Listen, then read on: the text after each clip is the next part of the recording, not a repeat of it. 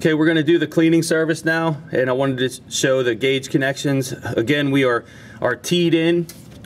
This is the fuel pressure line originally that would go down in this location. We have a tee in. This is our pressure gauge attached here. So gauge teed into the fuel rail. Okay, for this next step, this is really important, and you want to make sure that fuel pressure holds, and you also want to know what your fuel pressure is at. So go ahead and turn that pump on. Again, we're using scan tool bidirectional controls here.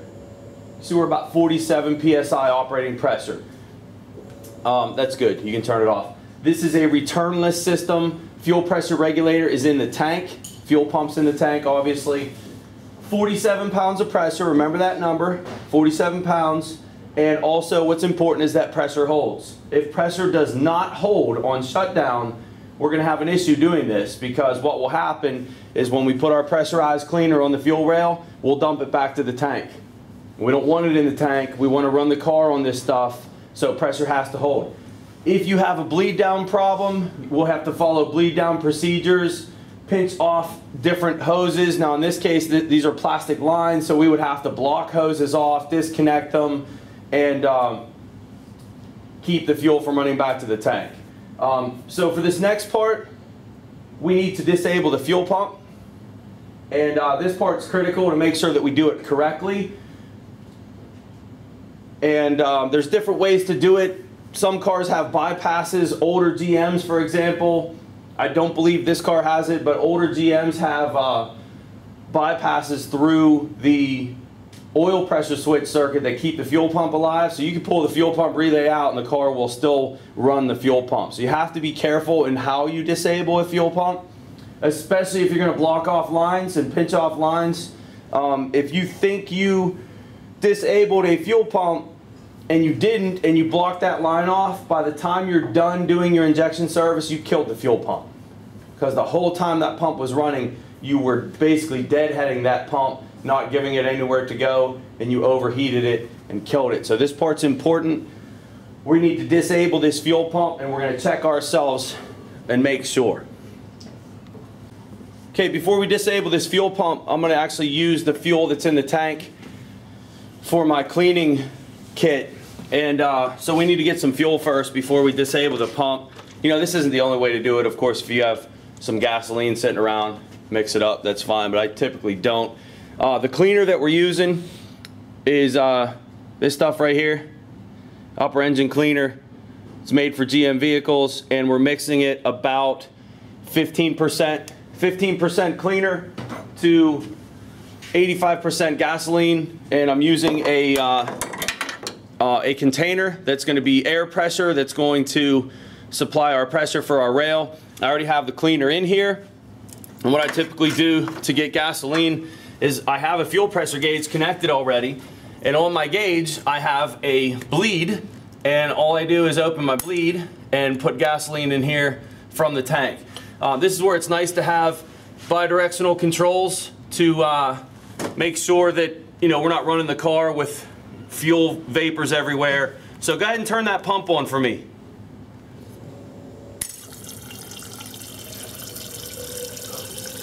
And so I'm filling this up. It's gonna go in cycles, but that's okay. Just an easy place to get gasoline from.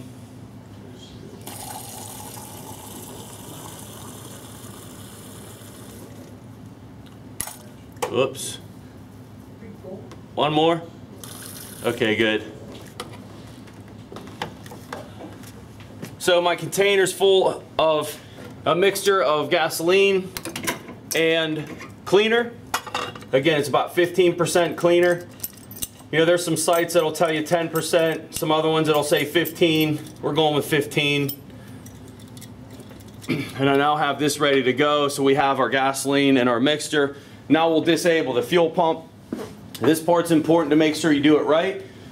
In our case, we pulled a wiring diagram. We're going after a relay. It's called the circuit opening relay, which is a fuel pump relay on a Toyota. I know this isn't a Toyota, but technically the engine, it's a Toyota. I'm going to disable this relay.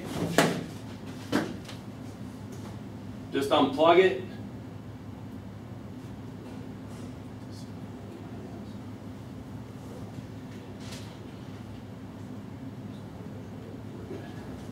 All right, so the relay's unplugged, and what we want to make sure, we don't want to just take this for granted that just because we unplug the pump relay, that the pump isn't going to run. So we're going to start the car, and we're going to make sure that our pressure in the gauge drops all the way down and the car stalls. That's what we want to see. Go ahead and start it.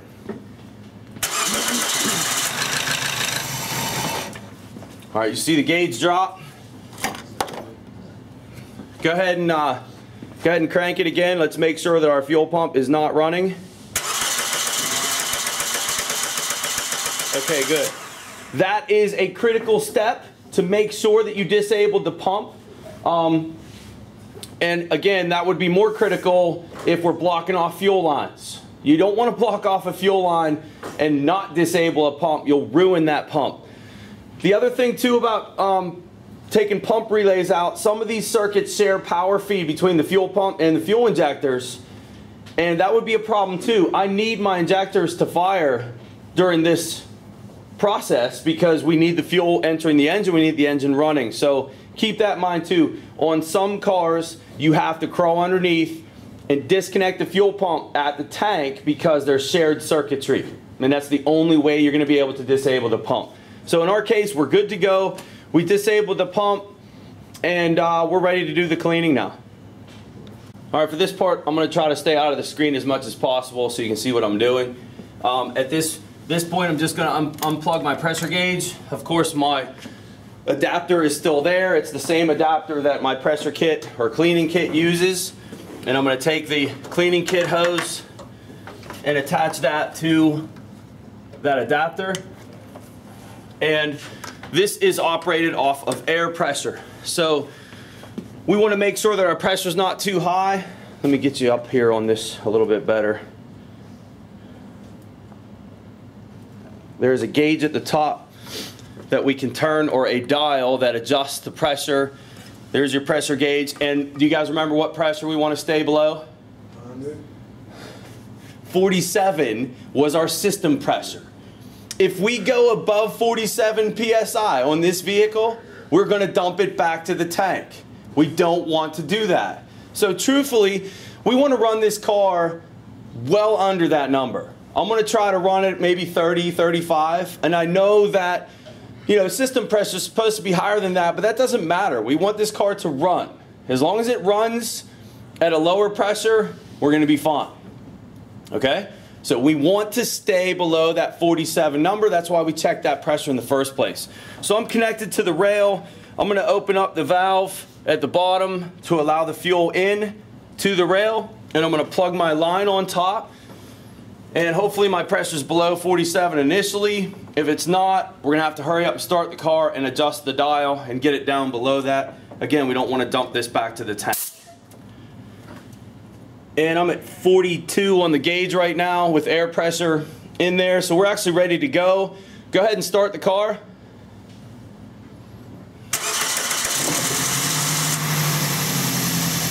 All right, so we're now running off of this pressurized container. I'm going to turn this pressure down a little bit. And the only reason I'm doing that is, well, a couple reasons. The gauge could be wrong on this pressurized container, and I'm actually reading more pressure than what the gauge, or I actually have more pressure than what the gauge is showing. And I just want to stay away from that regulated dump pressure. And so I'm about 30 PSI, about 28. I'm going to go up just a little bit. This takes a little bit of tweaking. We just want to run it at a pressure where that car is not going to stall.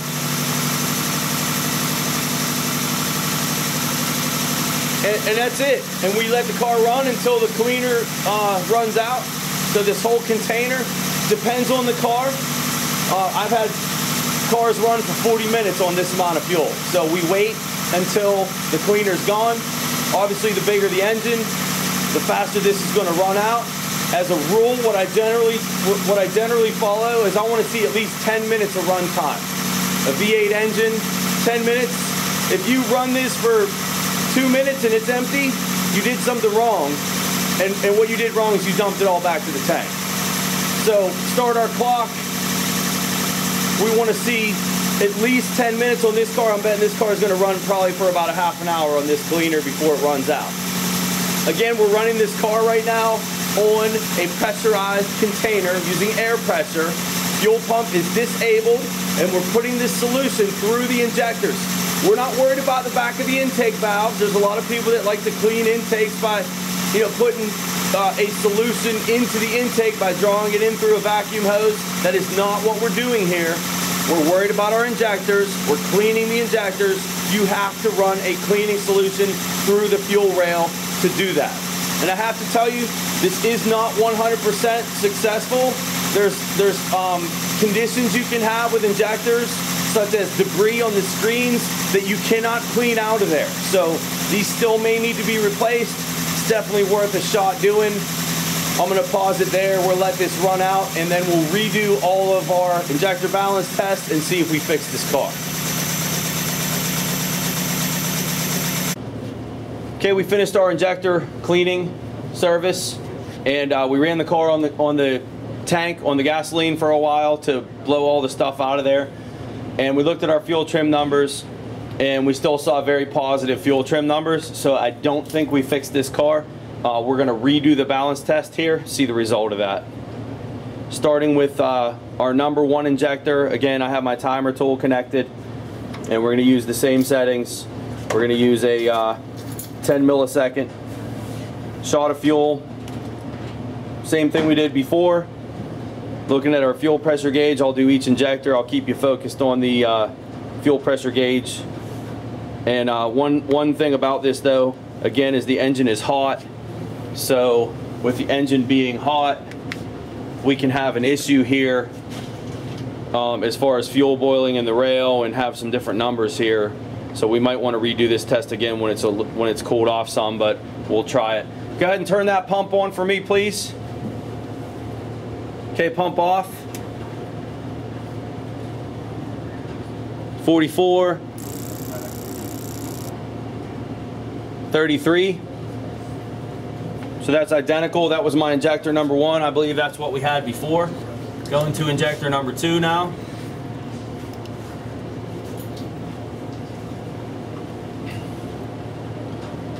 Turn the pump off. Okay, 44.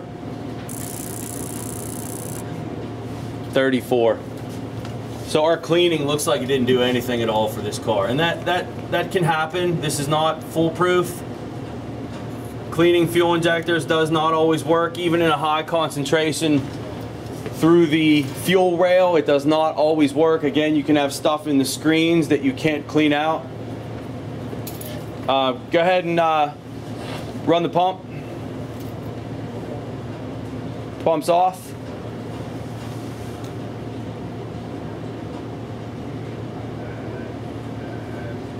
$44. Wow, that one's even worse. That one dropped to 35. That's cylinder 3, injector 3. And this was our real bad one. This one had a 4 PSI difference on injector 4 compared to injector 1. Go ahead, turn the pump on. Okay, pump off.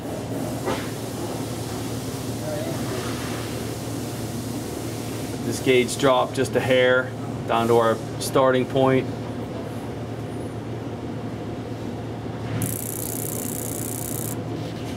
Okay, yeah, you can see same thing, 37. So no improvement whatsoever using this injector cleaning service.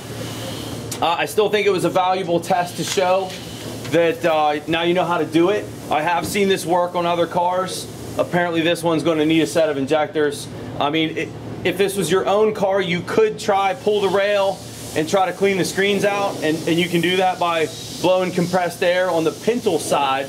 Being careful, make sure you got glasses on to blow those screens off. But you know, these could also have mechanical internal wear that the pintle's not seating properly, and there's just no fixing that. So this vehicle, unfortunately for the owner, is going to need a set of injectors. No reason to put the scope back up and see the waveforms that we saw before. We have the same problem.